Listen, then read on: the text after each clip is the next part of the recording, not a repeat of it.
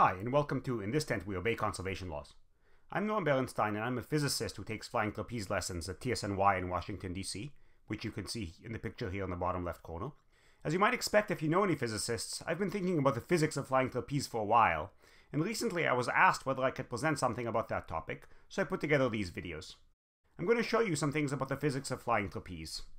I've talked about how out-of-shape 40-year-olds do tricks and how better flyers gain or at least not lose any height during their swing in the previous couple of videos, and in this part 3, I'm going to talk about how flyers flip while falling like a cat. So the name of this maneuver is called the miss, and I'll tell you why in a second. So landing in the net is more comfortable and also safer if you do it face up, back to the net. But most tricks end up face down for easier catching. So the miss is the name for flipping over after doing a trick, in principle after missing a catch, although people do it mostly when they're practicing tricks with no catcher, and flipping over before hitting the net. So first, let's start with an example that Rex at TSNY-DC was nice enough to let me record.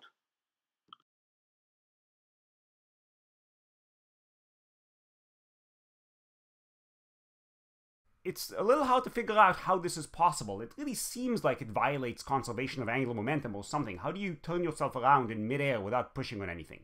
And no, the flyers don't do it by pushing against the bar as they're letting go. So the answer must be no, it doesn't violate conservation of angular momentum, but why not? And just as a personal aside, I found learning to do the miss to be quite difficult. Maybe just because in some sense I knew that it seemed impossible. But an important part of that is that the available time to do it is rather short. And you can do a little tiny physics problem to figure out approximately how long that is, because it seems to go by so fast. Your height starting from the board, which is about the height you are when you're finishing your trick, is 23 feet. The net is about 9 feet high, so the difference between those two is about 4.2 meters. And if you set that equal to 1/2 gt squared, the time it takes gravity to accelerate you down to the net, that leaves you with about 0.9 seconds.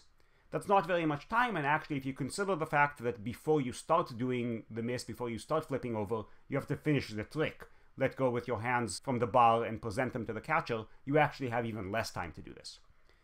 It's hard to think while falling, and it's also hard to see what's going on if you're watching somebody else do it because it goes by so fast. And the instructions you get are not very physicsy. They're things like just turn, or turn from the hips, or maybe drive down with your shoulder, or swing your arms from overhead down to the core and then reach to the ceiling. And it's hard to figure out how these things map to anything that makes sense physically, from a physics point of view. So as you noticed from the first video, the miss goes by pretty fast, so let's watch it again in slow motion before I start going into the details. I should also probably point out that what Rex is doing isn't exactly the classic miss motion, so it doesn't quite map to the explanation in the next few slides, but I thought it was useful to see it regardless.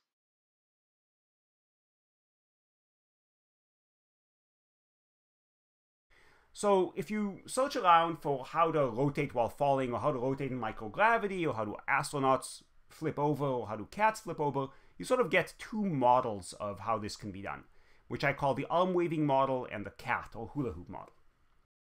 Unfortunately, I don't have a really good video, but it's clear that arm rotations can be used to change orientation. There's a link here to a video about how astronauts turn in space, where this is sort of being done right after about 55 seconds into the video. But it's not really clear what's happening, what exactly the astronaut is doing with his body. Unfortunately, there is a better version out there. I've seen it in a talk, but I don't have access to it. In the interest of time, I'm not going to talk anymore about the arm waving. I'll go right on to the hula hoop model, but I'll try to explain at the end why I think they're actually equivalent. Now, there's another model for rotating while falling, which I'm going to call the hula hoop model. And that's basically what cats do. There's a very nice YouTube video that I have the link for right here. And I'm going to talk about how, try to explain how it works slowly and in the context of trapeze. If you look at what a hula hoop motion is when you're standing with your feet down, you push the hips back, then off to the side, say the right side, then hips forward, and then hips to the other side, the left side. So you move your hips in a circle. And I've painted the back of the flyer here in pink, the front in blue. And so now we're going to take a top view, and from the top view, what it looks like is the flyer starts facing forward. That's number 1, and you can see the back of their shirt. Then in number 2, their head is to the left, their hips are to the right. Number 3, their head is back. You can see the front of their shirt. and number 4, the head is to the right, the hips are to the left. And if you stare at this for a while, you can convince yourself that this is equivalent to a superposition of two motions. There's a rotation of the torso in a circle, just normally rotating around what it would be a vertical axis from the frame of reference where the flyer is standing up. The one that's pictured above, you can see the arrow indicating the axis. But that's not enough. If you just did that, you would only really see the back of their shirt. So you have to superpose on that the twist of the body clockwise as you're viewing them from above. And the combination of those two rotations is equivalent to the hula hoop motion. And those two rotations have moments of inertia and rotational speeds and angular momenta associated with them. The moments of inertia are capital I, the angular velocities are omegas, and the resulting angular momenta are the L's. And they're about two different axes. The first one, the rotation of the whole torso, is around what is a vertical axis in this reference frame, and the rotation and the twisting of the body is around this axis indicated by an arrow in this reference frame.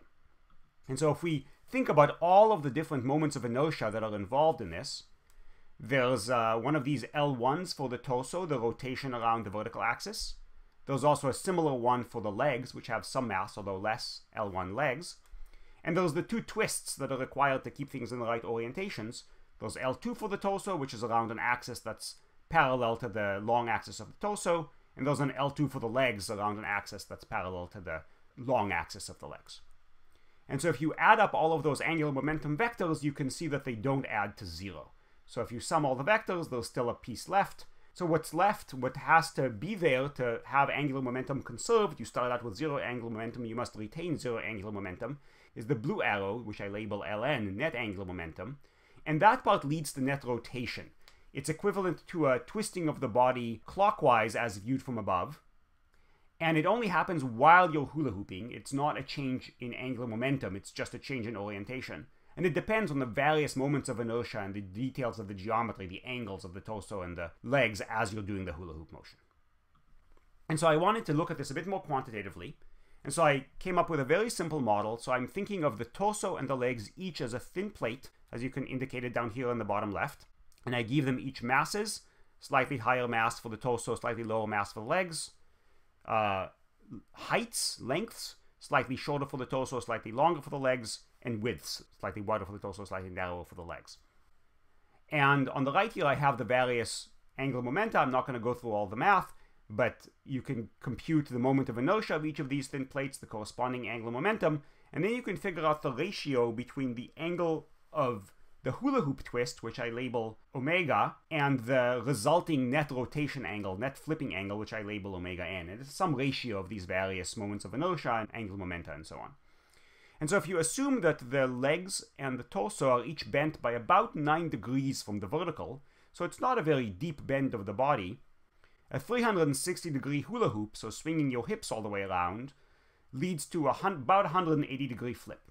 And if you bend more, that much hula hooping will lead to an additional flip, or alternately, less of a hula hoop will lead to a 180-degree flip. And so by just bending your body a little and doing a hula hoop motion, you can get a flip. That's certainly what cats do, and I believe that's also what flyers do when they're doing a miss. If you go to the video, you see that the astronaut rotated, but that motion seems much less efficient than a miss. On the other hand, cats do this hula hoop motion, but they're much more flexible than people. So the first question you might have is whether or not these are equivalents, and it took me quite a while to figure out how to think about this in the right way. And I think the answer is yes, because in the frame of reference where the torso is fixed, both of them are just waving something around. In the case of the arm waving motion, that's basically waving one arm or maybe both arms. In the hula hoop motion, it's basically waving both legs together. And in Rex's slow motion miss, maybe it's just rotating one of her legs. And cat-like flexibility is not necessary to be able to reproduce this. For my simple model, it looks like a small bend, about 18 degrees, is enough to get you a 180-degree flip from one round of the hula hoop. For future work, it would be nice to have more good slow motion video of different people doing a miss, because different people have somewhat different looking technique. It would also be nice to have a more fully articulated computational or numerical model. You know, something along the lines of what I showed in the earlier videos for the swinging, but now with all of the different parts of the body and the different joints acting as hinges. And there's a tool called bullet physics, which I've played with, which looks like it might be a good tool for that, but I don't actually have that yet. Hopefully I've shown you a third example of how flying trapeze is interesting as a system to understand through physics, but you should definitely remember that it's also fun and maybe not as hard as you might think, so you should go ahead and try it. I want to acknowledge the large number of people who helped me think about and put together these videos, the TSNYDC staff who taught me what little I know about flying trapeze, and in particular for this part Laura and Rex who let me film their misses, Andy Rowena who gave a very nice talk at APS about demonstrating some of these rotation effects a few years ago, but also for further helpful discussions over the last few weeks, the Stack Exchange page on how astronauts turn in place, and Karen Ross for help with the screen capture software, and the Caltech Alumni Association for encouraging me to put this video together.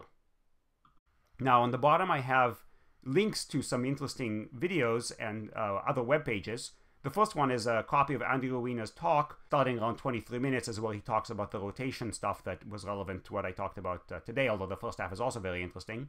The Stack Exchange page that I mentioned right here, and also the Wikipedia page about the cat riding reflex, which has some interesting things, but also, in my opinion, some misleading animations. But it's still interesting.